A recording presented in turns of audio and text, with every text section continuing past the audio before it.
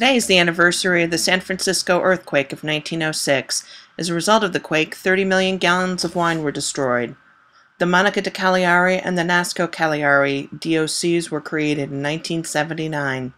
The Bianco de Empolisi DOC was established in 1989.